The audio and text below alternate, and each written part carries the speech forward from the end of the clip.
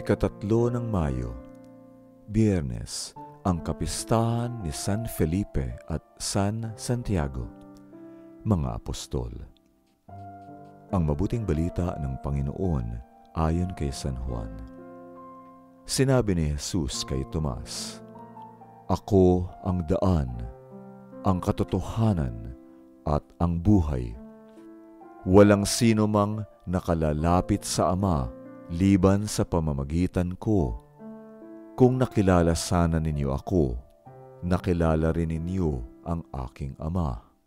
Ngunit kilala nyo na siya at nakita nyo siya."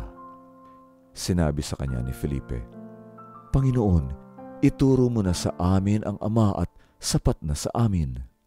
Sumagot sa kanya si Jesus, "Di yata't matagal na panahon nyo na akong kasama at hindi mo pa ako kilala, Felipe? Sa pagkakita sa akin ninuman, ang Ama ang nakikita niya.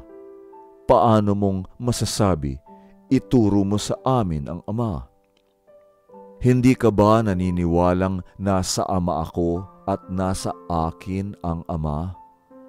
Hindi mula sa sarili ko sinasabi ang mga salitang aking binibigkas. Sa akin nanunuluyan ang Ama, at siya ang gumagawa ng kanyang mga gawa. Maniwala kayo sa akin na nasa Ama ako at nasa akin ang Ama. Kung hindi dahil sa akin, maniwala kayo dahil man lamang sa mga gawa. Talagang sinasabi ko sa inyo, magagawa ng nananalig sa akin ang aking ginagawa, at mas dakila pang mga bagay ang kanyang gagawin. Sapagkat sa Ama ako papunta.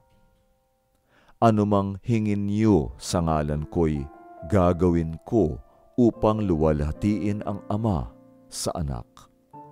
At kung sa aki may hihingin kayo sa ngalan ko, gagawin ko iyon."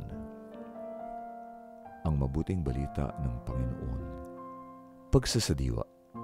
Sinabi sa kanya ni Felipe, "Panginoon, ituro mo na sa amin ang Ama at sapat na sa amin."